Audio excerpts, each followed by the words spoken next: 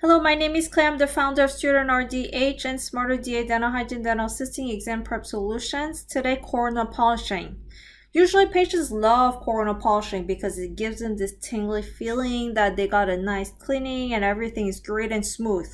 But sometimes we have to say no. As a dental professional, we have to understand when to say yes or no. The reason is because every time you do some sort of polishing, you are wearing down the tooth a little bit, little by little. I mean, you were talking about really small micrometers that we don't see at all, but it's important to know that you are doing that. That's why we can't do it every single time the patient sees us.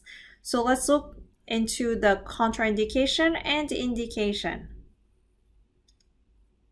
Now, this is the indication. I know the letters are pretty small.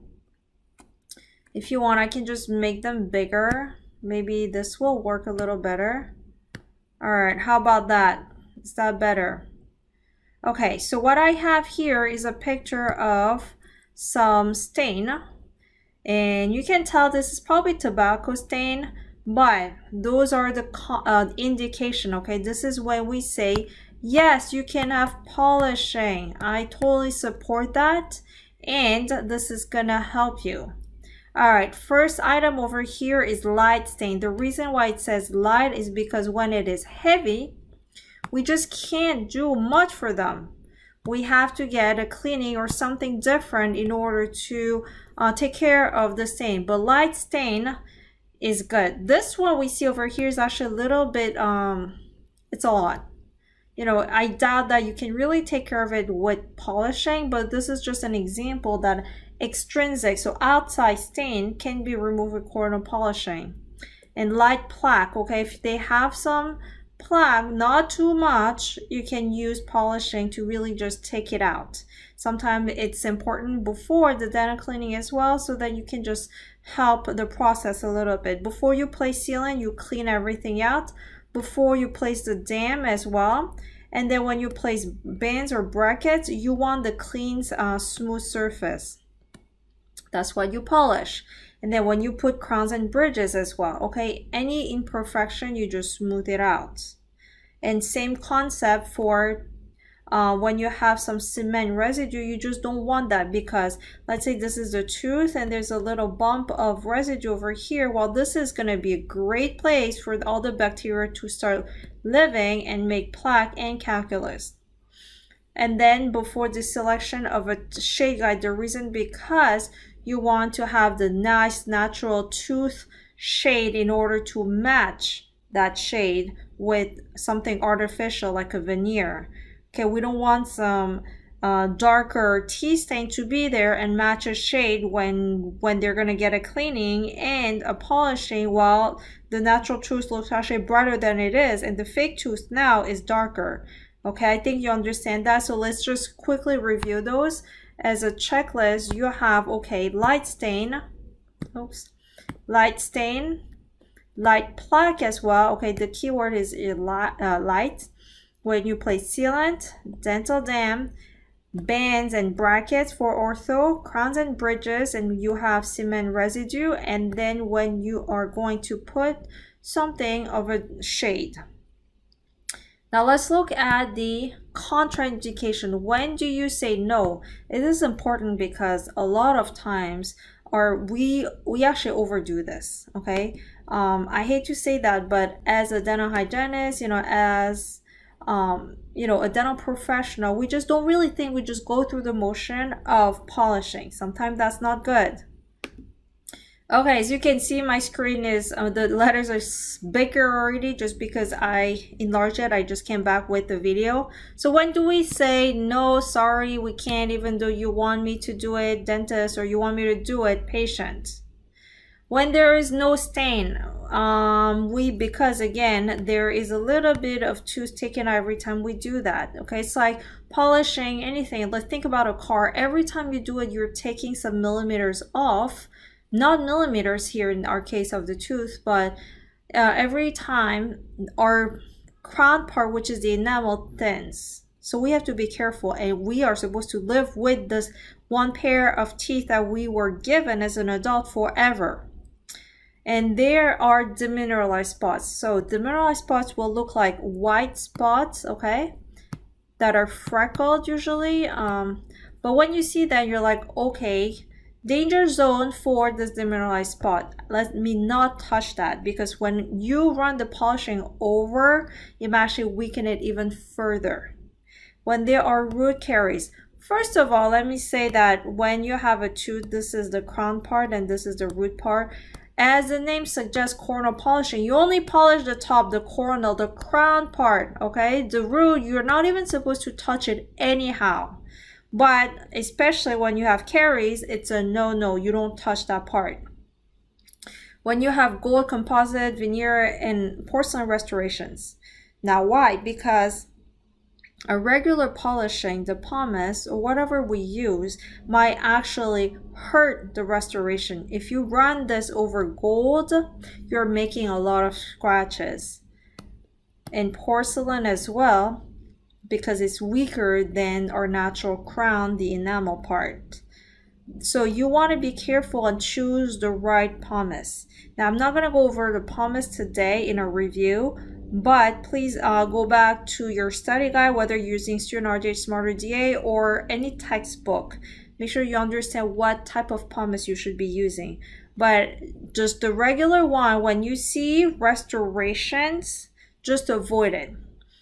Okay, you also say no right after an SRP or NSPT. So after what we call a deep cleaning, we don't want to introduce the bacteria back inside. Things are a little weak already. The gums are a little softer. So we just are going to do polishing later.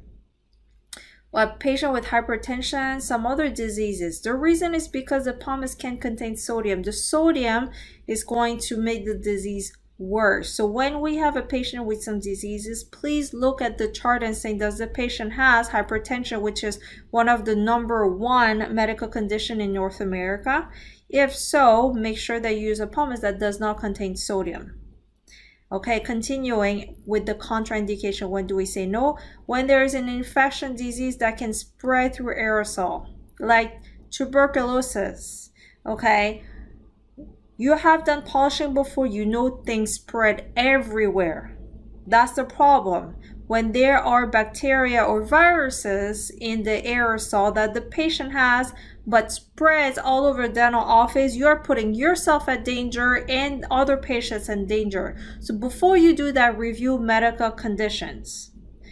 Okay, patient with periodontitis, gingivitis, unhealthy tissue. You don't want to give them polishing again because the tissue is weak. When there is intrinsic stain, so look at this one. This one is blue actually. Dentinogenes imperfecta can cause some blue stain, but the blue is inside, it's not extrinsic. The tobacco stain is extrinsic, but this one is inside. So before you say, okay, there is stain, understand, is it inside or outside? Because if it's inside, polishing will not do anything. And when there is recession, because again, we never polish the roots anyhow, but if we touch them, this part is much weaker, okay, compared to the enamel part, so it's going to be super sensitive. When there is demineralization, this goes actually with this one that says demineralized spots when it's white. And the newly erupted teeth, okay, they are still mineralizing. So let's not run it to make it weaker. Let it sit. Okay, when you have a pediatric patient, you see teeth coming out, do not touch it with the polisher. And large pulp. So the primary teeth, the children's teeth have larger pulp. Let me just exaggerate it compared to adult teeth. For that, because their nerves and blood vessels here, they're going to feel a lot more sensitive. The heat is going to transmit a lot faster. So that's why we avoid polishing in children, unless it's really needed. And then exposed cements and dentin. This goes back to the root part as well. We do not polish roots. So let's just quickly overview together. We are going to check everything. Do you remember when there is no stain, don't do it. when there is, okay, sorry, I had to get my pen. When there are spots that are demineralized, that are white, don't do it. It comes back to this one as well, okay? Check, check. Roots, do not touch them. This goes back to here, cementum and dentin. Do not touch the roots. Gold restoration, veneer, porcelain. You see restoration, stay away or use the right pumice. And after the patient had some sort of dental or periodontal treatment. And then when they have medical condition that can be harmed by some sodium content in the pumice, and then other infection diseases that can spread, such as I put tuberculosis as an example. And then when they have a periodontitis, gingivitis, some sort of periodontal conditions, and when the stain is inside, just like this one, blue, dentinogenesis imperfecta. There's also tetracycline stain. And this one also is inside, okay? You have to differentiate between the outside and the inside. When there is recession, goes back to the root, no. And then when you have a new tooth, okay, the new ones, the babies, do not touch it. Do not touch it with the rough things, just like, you know, baby skin. You apply them the nice lotion, same concept. And when the teeth have large pulse, which are usually the primary teeth because of sensitivity. So I hope this all makes sense, okay? If you want this checklist, actually go to StudentRDA or SmarterDA and find the blog about coronal polishing. And from there, you will see an area when it says, do you want to download this checklist? I hope this was helpful. My name is Claire. You can always email me, clairej@studentrdh.com or clairej@smarterda.com. Have a wonderful day. Bye.